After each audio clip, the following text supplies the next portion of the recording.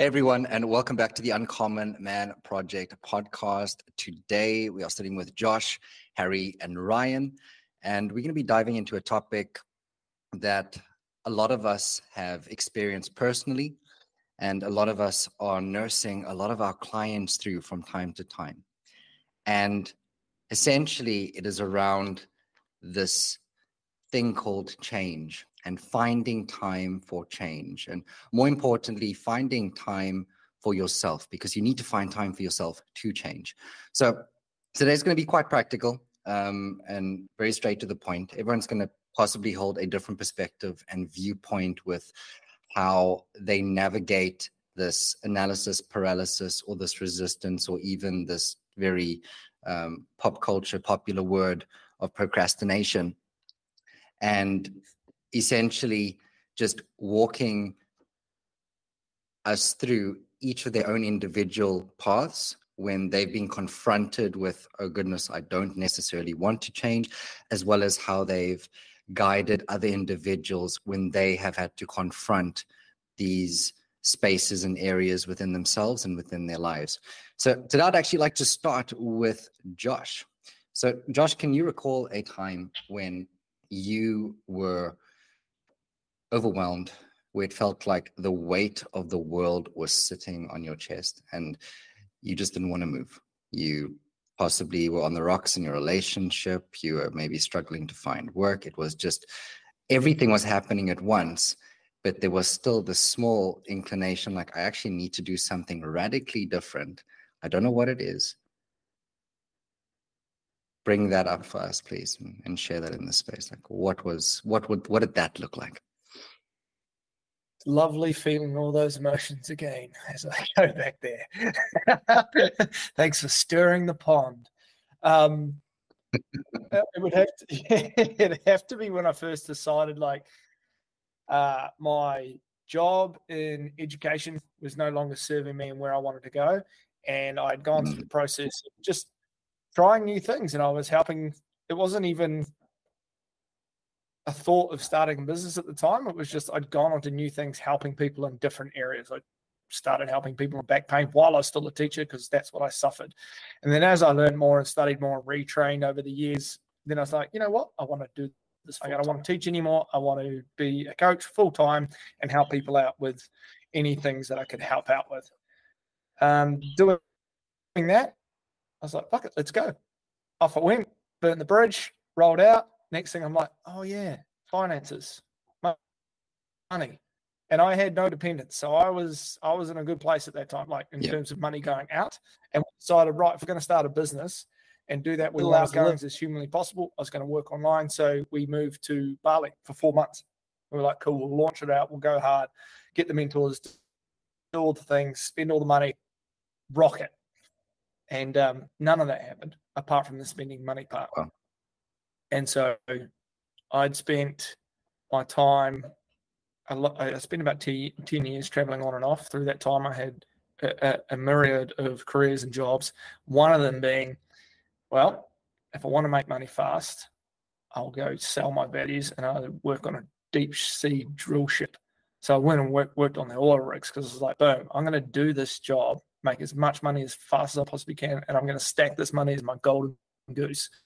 And it'll be my nest egg, so I can come back wherever I decide to settle down. I'll have some money there. I spent all that money. I gave it to a mentor, and then the rest to Facebook as Mark Zuckerberg for advertising. And that was the road to a very, very dark time where I felt like I had a huge amount of pressure on me. This is the key point there, is, by the way, thought. And nothing was working. I felt like the bloody world was ending most of the time. One of the hardest things that brought up for me at the time was Fleur was supporting me financially. And that was a back-breaking and biggest learning point for me, because I felt like I was destroying us. Every day I got resentful towards Fleur because I didn't have money, and she was now the bacon-earning chick. And I was the guy just draining the bank account. I'm like, we need more money for ads. We need more money to do this. We need that. We need that. She's like, yeah, cool. Not a blink of an eye. 100% supportive. And it was unbelievable. Through that time, I had to make some radical choices of change, and I didn't. What were those initial steps when they did avail themselves to you? So what did that look like? The small little incremental shift. You mean on the way down or the way out? Well, it can be on the way down and out. On the way down, it was denial of my own truth. It was like, I believed I knew what was going to work, and it wasn't the current way we were living. It wasn't the current way we were doing things, but I'd already bought into that so hard that I was like, this is the way and the only way. Like, we need to do this. And going back to really denying myself of what I was really good at, which was making community, building relationships, building trust, and people seeing me from there and then going, cool, can I have your help and can I pay you for it? And I was in a place where that wasn't working, but I kept spending money. So that took me further and further down from in a business perspective, denying the things that I knew I wanted to do because I thought that was the easiest route. I saw other people do it. The guy that sold me at the time was like, yeah, you can do this. This will work perfectly. And looking back, because I didn't trust myself, I went down that path. On the way out, denied myself it for many years still, denied the truth, kept trying to do the thing. I just kept failing and hitting a wall again and again and again. I think luckily someone from the outside kind of snapped me out of it and was like, why don't you just come and do some of like what you're doing and come work for me? And I was in such a place of desperate times at that stage. I was like, fuck it, I'll try anything. The weirdest thing was like a 2-year amnesia almost. Like a place of, I knew what I needed to do, but the biggest thing was I'd fucking created so many things in my past. Like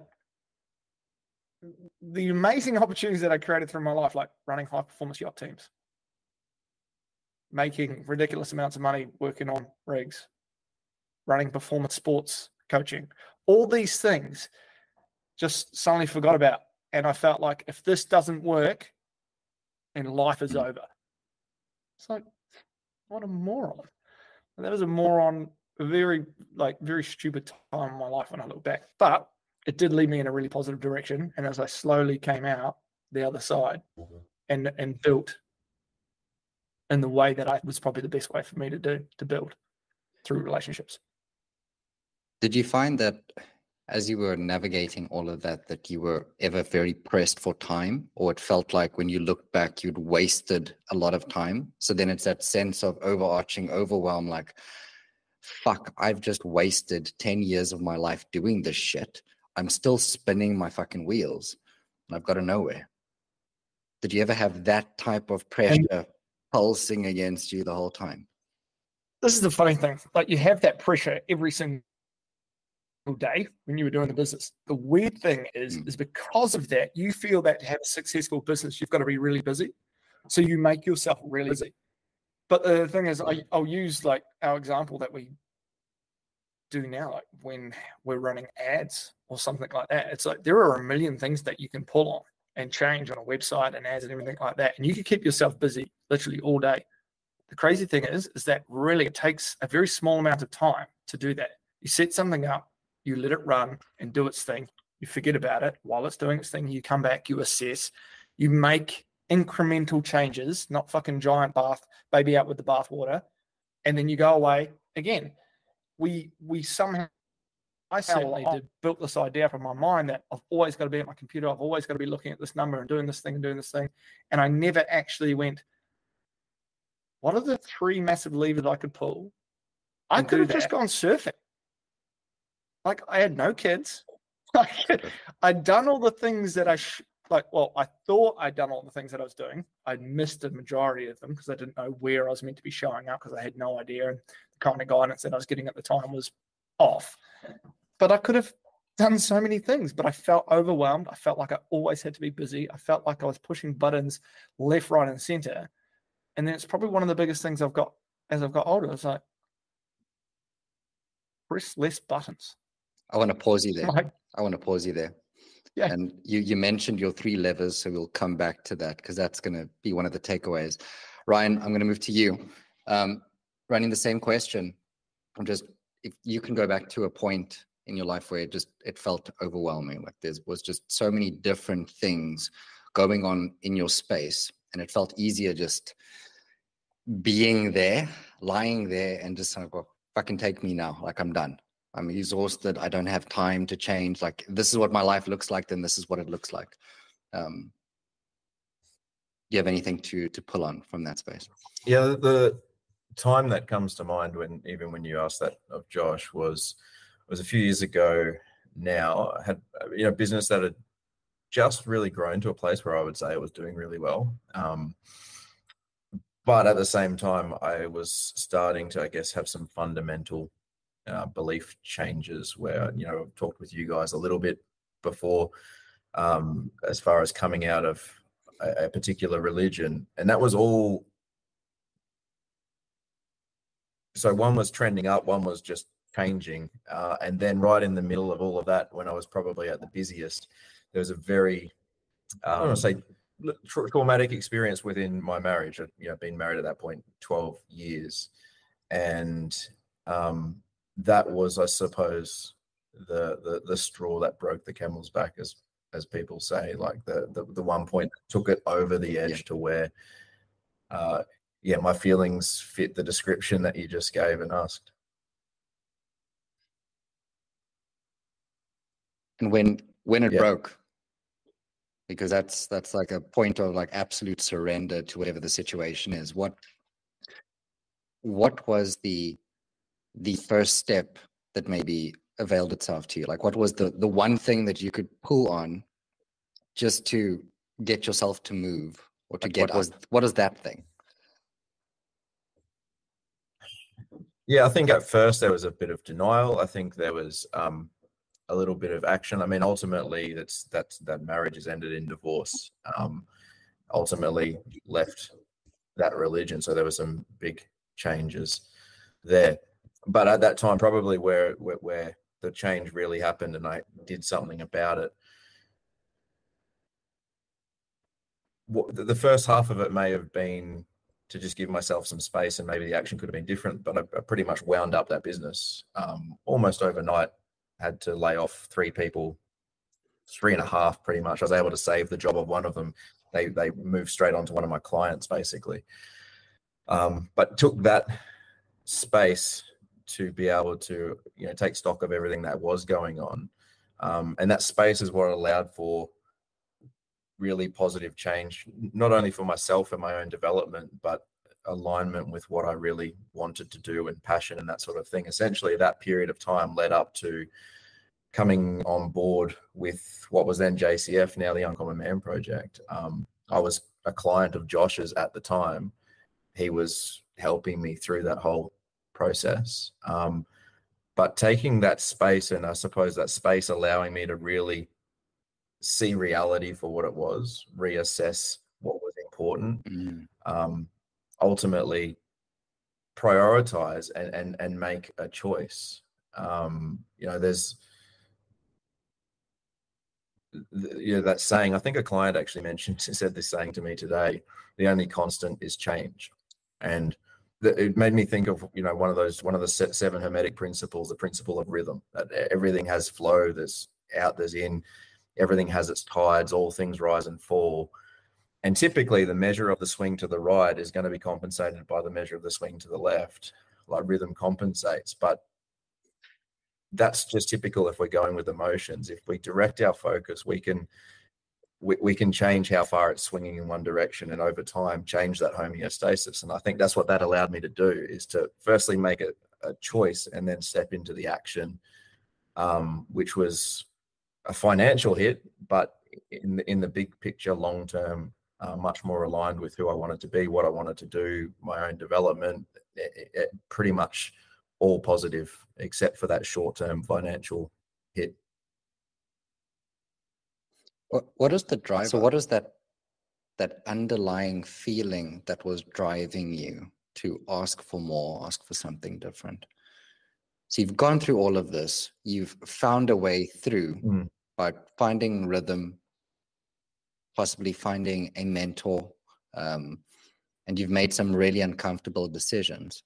But what was it? Was it a sense of that there was nothing left of your old life, essentially, and you just had to move forward? Or what was the thing? Was it just the possibility of there being something better?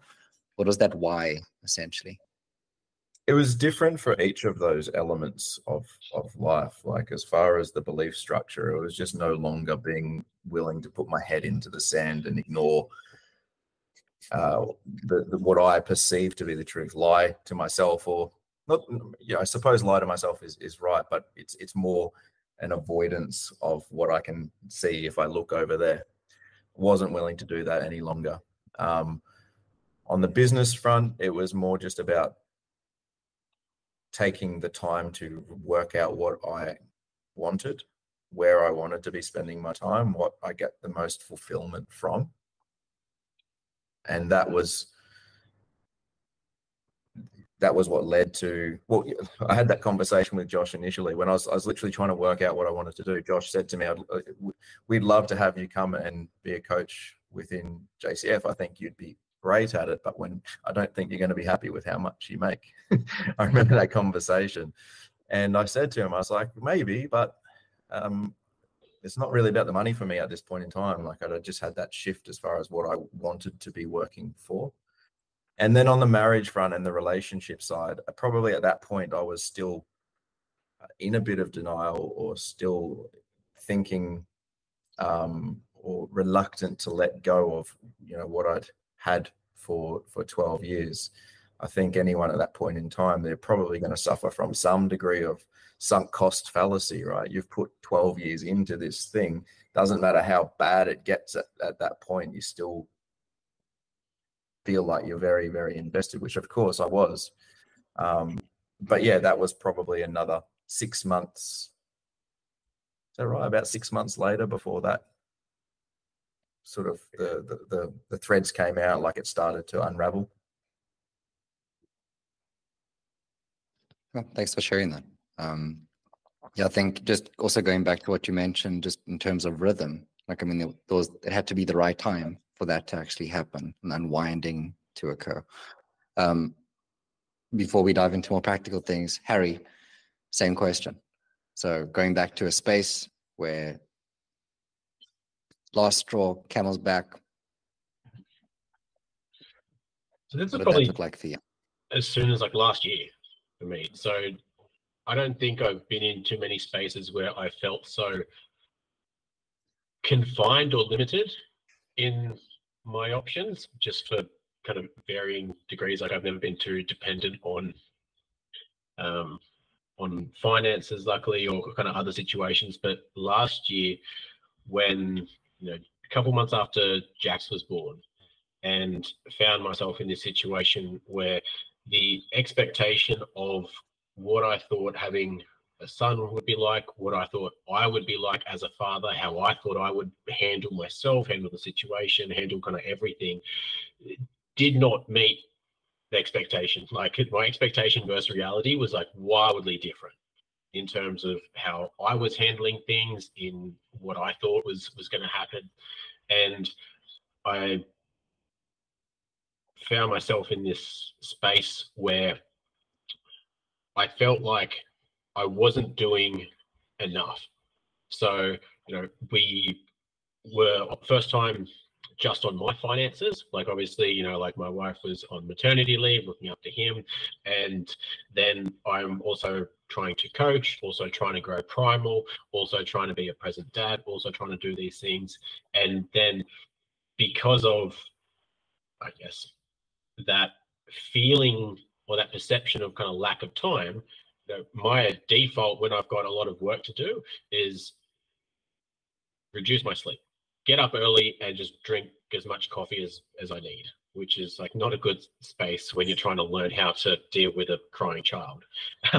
And then so not only am I trying to, look after things in that capacity, but then I'm trying to deal with a crying child, which I have no idea how to handle what he needs, what different cries mean and all that kind of stuff. And I'm not handling that nearly as well as I thought I would. I was getting frustrated, I was getting angry. And then eventually what I realized is that anger and that frustration was at myself, but I was directing it outward. I was angry at myself that we weren't in I hadn't got us to a better position financially and as a household before we brought him into the world. I was angry at myself that I wasn't far enough along in my journey to be able to have those finances and mentally be able to cope with the lack of sleep, the raising of the child, and all those things. And then so also not only that as a metaphor of, like your projection is, like your perception is like that reflection as well, but it's now in a physical form of he's 50% of me. So it's like a physical thing of, well, I'm getting frustrated at this child because he can't communicate, funnily enough. Where am I not communicating effectively? I'm getting frustrated at him because I think he's being dramatic.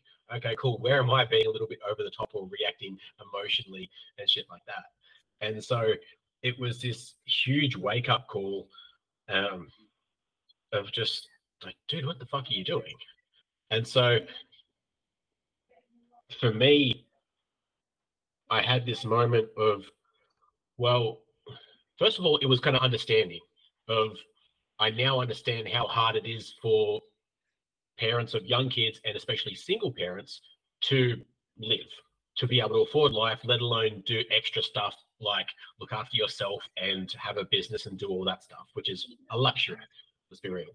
And so I had this realization of, well, okay, I can, if I'm that stressed out, worst case scenario, because of obviously the changes that were going on with here, like my salary and that dependence was no longer there. So I wasn't guaranteed a regular income and all that stuff. So sure, I could close down Primal, quit this, just go get a salary job, maybe even do FIFO, something like that to cover those expenses and just find the security in that space. And then cool, I'd be out of here for a week and be back for a week and maybe I could balance things that way and just take that route.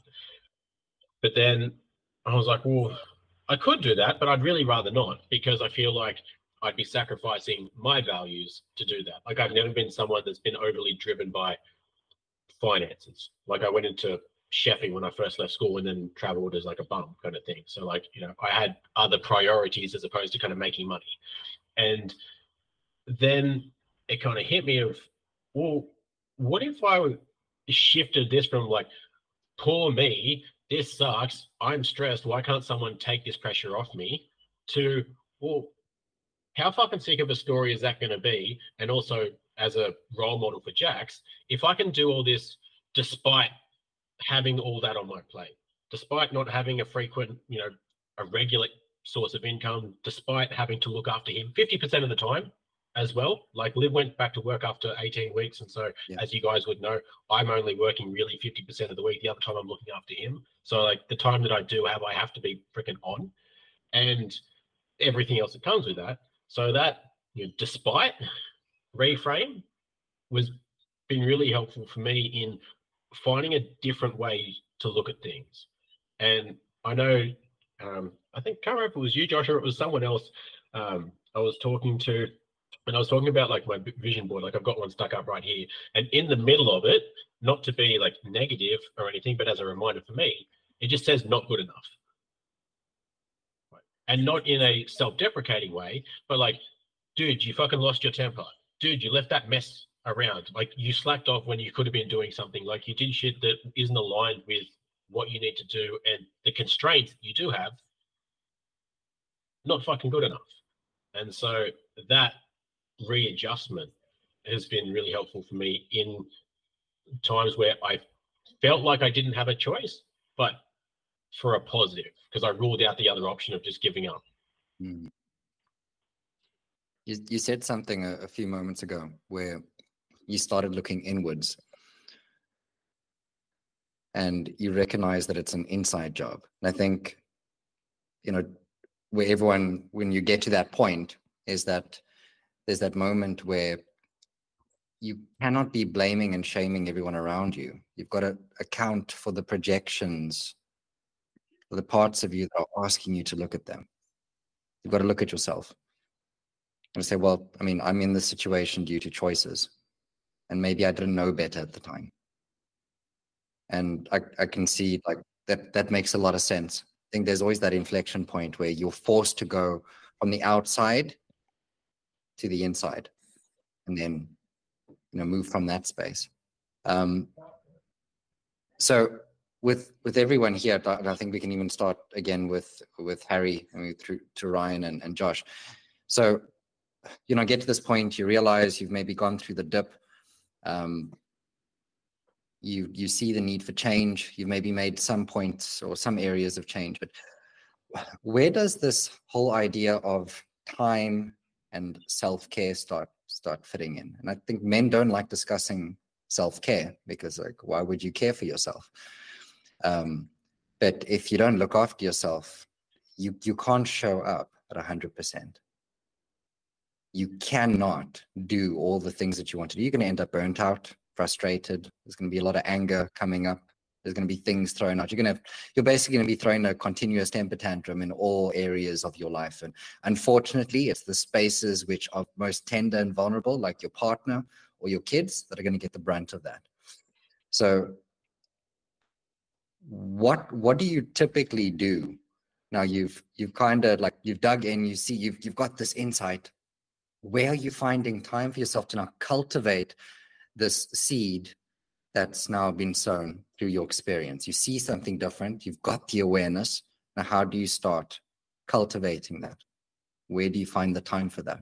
Because it sounded like everyone here was pretty busy dealing with their shit. Yeah. For me, finding time started with when Jax was having his second nap. So normally, as you've raised kids, like, those are your golden hours to get shit done when they go down for a nap. And so normally, okay, so he's down. I know I've got at least, say, 90 minutes, 2 hours. I can jump back on the computer. I can get back to clients. I can run some ads. I can do whatever else I needed to do, like with work. But if I kept just, burning the candle, so to speak, just kept like trying to work without taking that time, then I recognize that when I don't get it done, when I don't get to finish what I sit down to start, as soon as I hear him cry, I'm fucking angry again. I'm pissed at him for waking up. Like, dude, I haven't finished. Go back to bed. Fuck off. Which is not a great way to start that whole afternoon. And it's not fun to be in that space. He doesn't have a good time, and it's not good for anyone. And so I always see it as like prep work and like you do for anything. Like, whether it's for the gym, like, you can't just walk in and just like straight to 110%. Like, you'll fucking break yourself. And so it's the little things, finding time that allow me to be able to do more. Like, there's so many principles when it comes to, I guess, optimal performance and efficiency that talk about time blocking, taking those little breaks to disconnect from what you're doing so that you can be more effective when you actually sit down. And so it's that forethought of, sure, I can push all the way through, work through his nap, stay up late, get up early, but I'm going to be a grumpy cunt. Is he going to get the best of me? Probably not. Am I going to have fun doing it? Not really. When I do sit down to work, am I going to produce the best work quality? Am I going to show up on my coaching calls the best that I can? Am I going to be solely present? Probably not. So what is the purpose of me trying to feel like I am always working? Like, I don't know if it's an ego thing or what it is, but I don't think it's helpful. So taking that break, finding that time to disconnect, for me, it's either like meditation or journaling or just sitting outside. Those work for me, and just chilling out for a bit, or an ice bath. But making that a non-negotiable. So, well, if I want to show up and perform my best, then that has to happen. So that was it for me. Okay, I like that. Ryan? Same question. Can you What repeat does it look like when you're trying to find or create that time to look after yourself, to, you know, introspect, to really start, you know, sowing the change that you've now had this insight on? Like, okay, maybe a couple of things have changed, but I realize I need to change myself.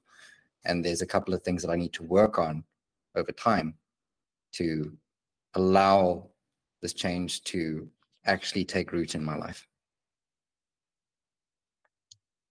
So I think the first step is really having some measures in place so that becomes obvious. You're able to, at some point, in some level of frequency, analyze reality and see it for what it is. At least I would say on a quarterly basis, you should be assessing like most areas of your life in that sense. Like far more frequently would be more ideal, but having some sort of measure in place to be able to do that. I think you also need to be very clear on what you want, what the ceiling looks like for each of those areas. So if we were talking about health and fitness, having some clarity on what the ideal version of you looks like and what you're working towards. Same if it was in business, or same like whatever it is, if it was your mental health, like having some idea on what that looks like is going to be important. But when we're stuck in that fixed day-to-day overwhelm running at like 110%, often that clarity on the vision just fades and it's not there. And I think that's when it's important, and not to suggest with my example before, you need to take 3 months off work and really shake things up, but in some way there's always a constant process. If you really want to be creating what you want, you need to be taking the fixed and making it volatile, and then in that volatility you sort of find what you're going for, what you're after, what you need, what you want.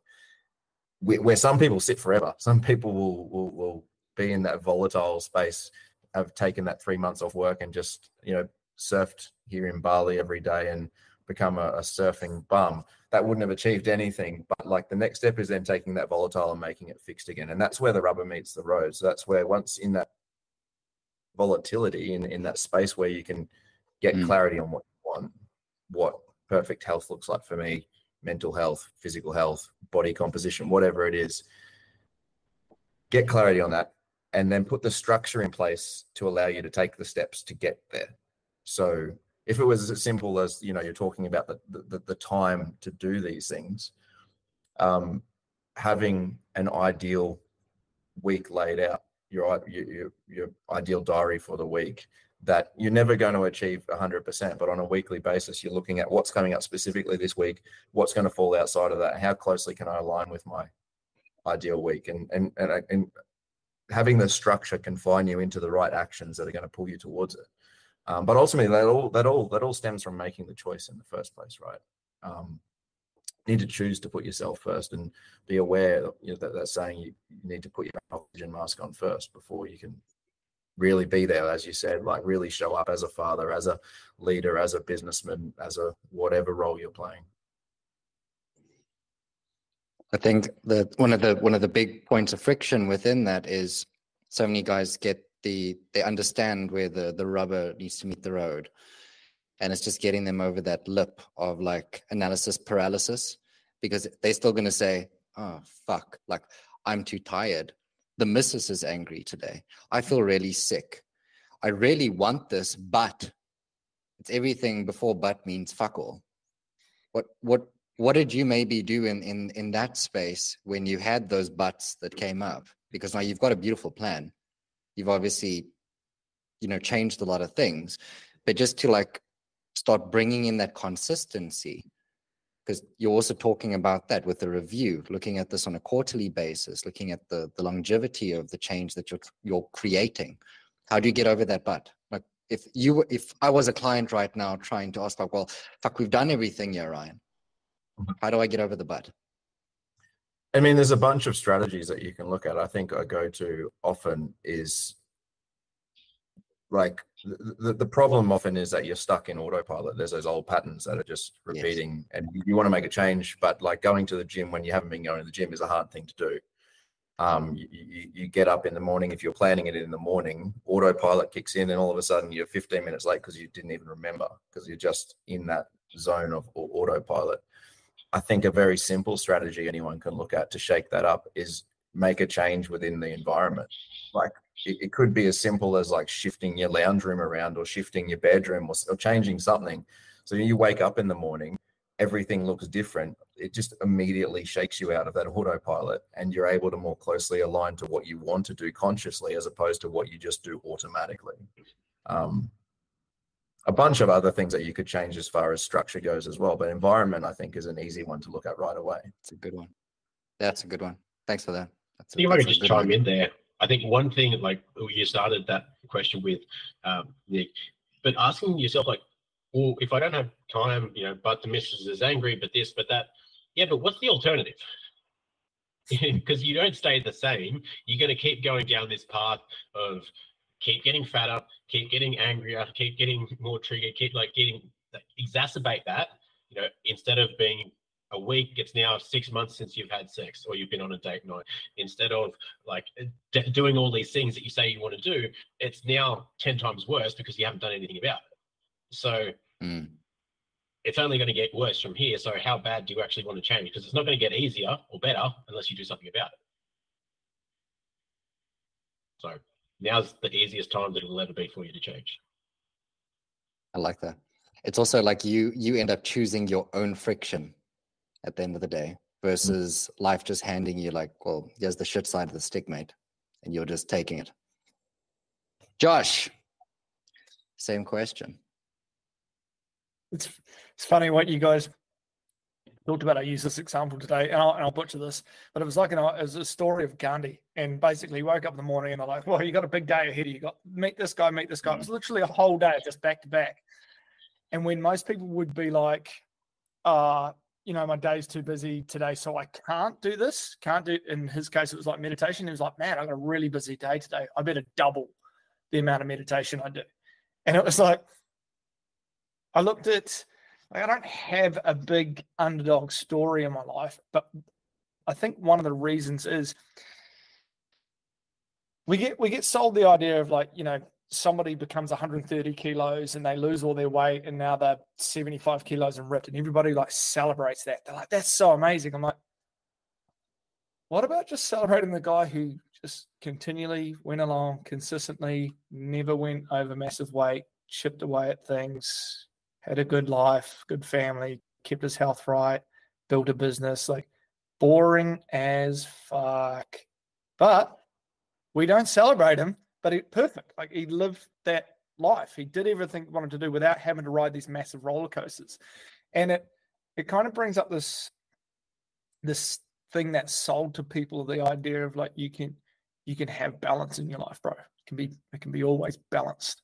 And I'm like, nah, I don't apply to that. And the reason is because there's always going to be, like Ryan said, the volatility, the chaos. It's where creativity comes from. That's where amazing stuff comes from. However, the reason why I don't think I have this giant underdog story of how I became 120 kilos, one, because I got pretty fast metabolism, but two, there's always one like bare minimum thing that I do. And I know if I don't do it, I become a really horrible person and everything else falls apart. Business, relationships, all of that stuff. And the one thing for me was always just one bit of movement. And I use that mechanism for everything. I'm like, cool, if I'm allowed to do one thing today of movement, like I'm allowed to do one exercise even, what is going to be the thing that gives me the biggest ROI? I'm going to pick a deadlift. I'm going to do deadlifts. That's it. That's all I can do today. That's all I've got time for. I'm going to do deadlifts. Or I can only walk the dog. So I go walk the dog. But I always had some sort of movement in my day. And that was the thing that gave me the return to not become a complete and utter like destruction, destroy my relationship, because that was certainly in the back of my mind when I was in that place. All those aspects, the ability to hold things together came from that. And then the chaos and everything came and turned into something that was pretty beautiful. But I think the choice really important for people is you can choose your winters. You can choose your winter in your business. You could choose it in your health. You can choose it in all these areas. You can choose where you are going to go down and up a lot of the time. The one thing I always chose was make sure you do some movement, because if you don't choose that, everything will fail, like everything. And that, to me, choosing health was choosing that self-care. And that created time in my life. And you're like, oh, I don't have time. I'm like, you can do 4 sets of deadlifts. It will not take you long. Like, it is one thing. And the ROI is massive. And this is what I try to get through to everybody's head in every area of their life, whether it's with their relationship. I'm like, man, I'm buying my wife flowers every day. I'm like, your wife likes flowers? I don't know. She doesn't seem that excited when I get them. I'm like, well, fucking stop buying flowers. What does she like? Oh man, she just loves it when I cook dinner. I'm like, okay, how often do you need to do that for her to be excited? I'll probably like once a month, maybe once every 2 weeks. I'm like, why the fuck are you doing that? That's one lever you can pull with the biggest ROI. So do that. Oh man, my relationship's great. She loves me. I'm like, fantastic. What about your business? I'm doing all these things and I'm busy. I'm out of my mind. Like, there's just no time for self-care. I'm like, what's one thing out of those that's going to be your biggest ROI, that's going to bring in the most amount of money, give you the most amount of time back? All those things are like, probably this. And it's like, okay, cool. Why are you not doing that? I don't want to. I don't like that part. Okay, cool. Sweet. Keep doing all the stuff that keeps you busy then and have no time. So I think, luckily enough, and unluckily as well, like, I have a natural ability to see for myself what's my biggest ROI. But in that instant, when business was new and everything was going there, I steered away from the things that I knew would give me the best outcome. But I kept one thing in my life that kept me sane, and that was self-care. That's what I made time for. And I'm not talking, like, people have an idea of what I do for training, and even this has its seasons and fluctuations. I can't keep a balance of doing 24 to 28 hours of training a week, trying to like go and win the coast to coast, and still have a great relationship and run a business. Like, I'm dreaming. It's just not going to happen. Something has to give. But I can maintain a very good level of health, have an amazing relationship, and run a business. Like, that's a can. But I can't just go like maximize out and just absolutely drill myself in health. But I can have seasons. I'm like, cool, in 2 years' time, I know that I'm going to have to reintroduce that training. How do I set things up? How do I do things in my business? How does my partner know that it's part of my mission, so she's excited about it, so she knows when I'm out for 6 or 8 hours on the bike on the weekend, she's like, oh, okay, it's not ideal, but I'll put up with it for the next 6 months so Josh can achieve his goals. I think that's really important for people. ROI is based on what's important to you and what gives you the best thing to jump off the biggest foundation. And the biggest foundation is you all the time. Can't disagree with that. Does anyone else have anything to add to that? Because essentially we dived into an actionable strategy. So you guys touched on that. But is there anything that you wanted to express a little bit more, or could just consolidate something that you said previously? I think Josh raised the point of having a key activity related to health is like a keystone habit for everything else, which is really great as well. But he also like inadvertently touched on the point of like raising the floor, not just focusing on the ceiling, like not just focusing on like where do I need to be? I need to be doing those 4 sets of deadlifts plus 20 other sets of other stuff every single day or 4 days a week. Like, that might be what you're striving for, but having the minimum standard as better than lying in bed, or better than like getting sucked into Facebook, or even just busy work stuff. When I've been in that place where I've slipped away from the gym as far as much routine as I would like, maybe I've gone through months where I've averaged once or twice a week, and I'm trying to get that momentum back. I've just allowed myself to tick the box, say that, yep, I'm back on track. I got to the gym, especially on leg day. If I just did 1 set of squats, that was me. If I did that, that was what allowed me to tick the box. I never went in and just did that. Sometimes I went in going, I'm just going to go in and do that set, but you never settle there. So having having a minimum standard that's reasonable, that anybody can say, yep, I can achieve that today. Love it. Harry? I think there's also, for people that use the excuse or tell themselves that they don't have time, how many people or how many of us, when we get into those situations, use coping mechanisms that take up fucking time? Whether it's social media or people go drink, use drugs, or like use these distractions and these coping mechanisms because everything in life is too hard, too stressful. I want a dopamine hit. I want to feel good. I want to forget about all the shit that's on my fucking plate and go do something else. If you took that time or even a fraction of that time and put that into something a little bit more constructive in any of these areas, it's going to give you a better ROI. Just about guarantee you can find some time. So actually audit your life and look at the time wasters and the things that you're doing to avoid yourself and avoid the outcome that you're gunning for, to avoid your mission. If you download the Opal app, it's a screen saving efficiency app. Not only will it tell you where you spend your time, like obviously you can block apps and screen times and all that kind of stuff. It will tell you how many times you pick up your phone every day. And people's guess would be like, oh yeah, maybe like 10 to 20. Bro, it's in the hundreds, right? For most people. Like, it's ridiculous. So if all you have to do is look at your average screen time for the day and for the week, there's your phone, there's your time. Done. Congratulations. You've just given people time, Harry. Thank you. Thank you for the time. I know. That's why they call me the wizard.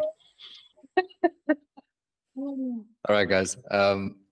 But thank you so much for just taking the time to share just a bit of your stories and the way you perceive self-care and finding space for yourself, and showing that all of us in some way, shape, or form share all these common patterns and beliefs and ideas around we don't have enough time or don't have enough energy, or it comes back down to choice, as Ryan was saying.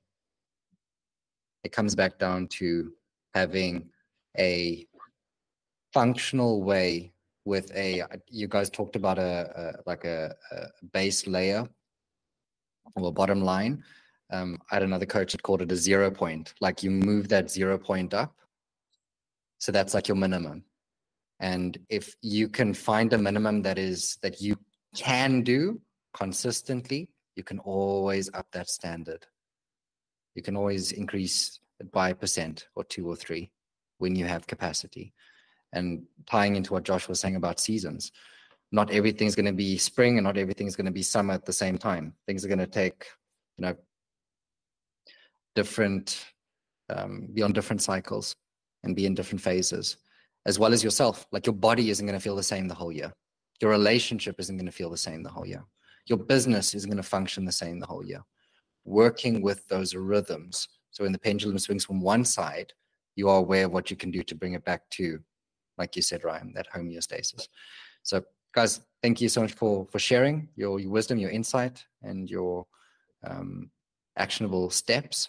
And I hope that whoever took the time to listen today has something that they can take away and implement, and share it with someone else that may be looking for time and maybe looking for change within themselves and within their lives. Thanks for listening, guys, to another amazing Uncommon Man Project podcast. If you want to find us and join our community, we have over 20,000 guys in there, all going after their summits, and we have mountains of resources and trainings in there to help you. You can join us in the link over the High Performance Man group. And if you would like to understand the foundation that we help our clients build the life that they want and chase their summits down, which is called the Pyramid of Performance, I'll drop the link to that, and you can go to that training page, and we'll put a special bonus on there for the guys who watch all the way to the end, that you can get the how and implement exactly what we do with our clients on a daily basis to get towards their summit as fast as possible and eliminate the roadblocks. Awesome to have you here. Can't wait to see you and listen to any reviews or any shares that you have on the next one. Cheers.